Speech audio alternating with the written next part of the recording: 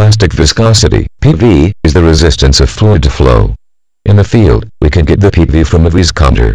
Typically, the viscometer is utilized to measure shear rates at 600, 300, 200, 100, 6, and 3 revolutions per minute. We can calculate the plastic viscosity from the difference between the 600 and 300 RPM rating.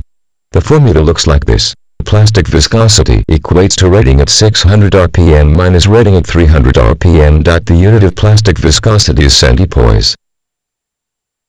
Example of plastic viscosity calculation. For example, you have these values from a viscometer. Reading at 600 RPM is equal to 56. Rating at 300 RPM is equal to 35. Plastic viscosity is equal to 56 minus 35, which is equal to 21 centipoise. Effect of solid content on the plastic viscosity. Any increase in solid content in drilling mud as, barite, drill solid, lost circulation material, etc. will result in higher the plastic viscosity. In order to lower B plastic viscosity, you must reduce the solid content that can be achieved by using solid control equipment and or diluting drilling mud with base fluid.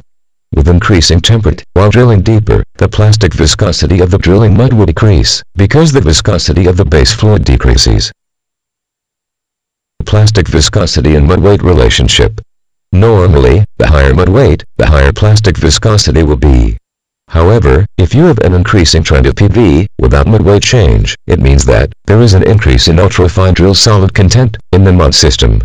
Moreover, if you use oil-based mud, please keep in mind that emulsified water in oil-based drilling fluid will act like a solid, and it will increase the plastic viscosity dramatically.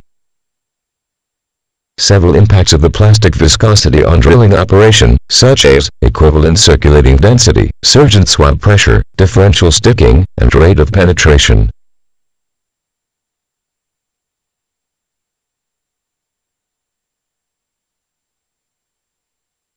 If you are interested in drilling mud knowledge, please visit www.drilling-mud.org.